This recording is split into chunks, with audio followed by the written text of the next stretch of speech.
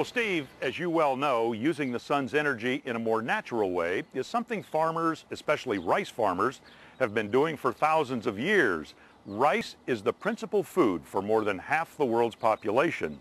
In this country, the growing popularity of ethnic foods is opening many new markets, and rice-growing states like California are meeting that demand. It's bagged, boxed, heat-pressured into snack cakes. It's even used for flavoring in the beer you drink. And because of changing tastes, demographics, and health issues, rice consumption in the United States continues to grow. It's a wonderful thing to be able to produce something that you feel like has quality and adds something. Wendell Lundberg's parents began farming this California land way back in 1937. His folks had moved from Nebraska and, seeing the ravages of the Dust Bowl, saw the importance of soil management and crop quality. This is one of the things that we've tried to do. We think that all the places that quality is important, I think our food is where it's the most important. This farm family and the region in which they produce play a major role in rice production in the U.S. California plants 500,000 acres in rice crops each year. The Golden State, along with Arkansas and areas of the Mississippi Delta and Gulf Coast, will produce almost all of the rice grown in America.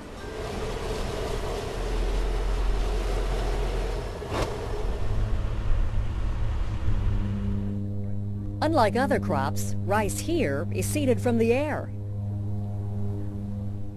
This aeronautical agriculture drops rice seeds into the fields that are soaked in standing water. The heavy seeds sink into furrows and begin to grow. The water then protects the seedlings and acts as a natural herbicide.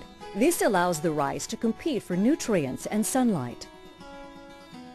Bryce Lundberg is another member of this multi-generational farm family.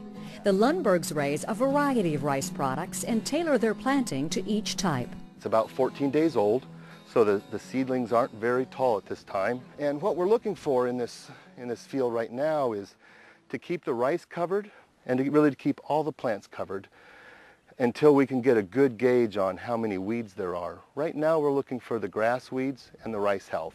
And we want to keep the grass covered until we know that it is drowned. We can drown grass in about 21 days. The rice drowns about 48 hours after that. So we have about a 48-hour window. Timing is critical. It is. It's critical. And so that we continue to monitor it. That standing water in the spring creates an estuary of sorts for thousands of migrating birds. The birds often establish nests in the fields. With a project they call Egg Aid, the Lundbergs move the nests to protected areas.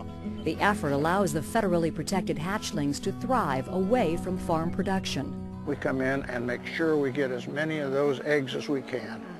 Then we take them down to a facility that hatches them. The rice here is planted in April and May. Certain fields are leveled before flooding. On these plots, specialty and experimental crops will be planted by hand as part of a long-range plan to test and market new varieties. With so many different varieties from which to choose, how do you make decisions as to what you want to try? Well, we have some specific agronomics that we're going for. There's things that make rice competitive, like seedling vigor. So we're looking for seedling vigor, we're looking for the grain quality, cooking characteristics, and some of these varieties we're looking for brand color. The most basic would be yield, and even its ability to stand up and its straw strength. So there's some things that we're looking for that are general to the rice industry, and then there's more things to the specialty market, like the taste and the color, its uniqueness, its aroma, that is maybe more geared towards the specialty market. So in the period of time that you've had this program going, what would you say has been your biggest success? Oh, there's been some fun stuff. This is what is so neat and unique about it, is that we can actually find things, and because we have our own business where we can sell our products, I can talk to customers, I can take little samples out, I can show them to people, I can eat things, I can grow things, and they can actually become a product that we can get out to people. Within 5 months, the seedlings will grow to a height of 3 feet.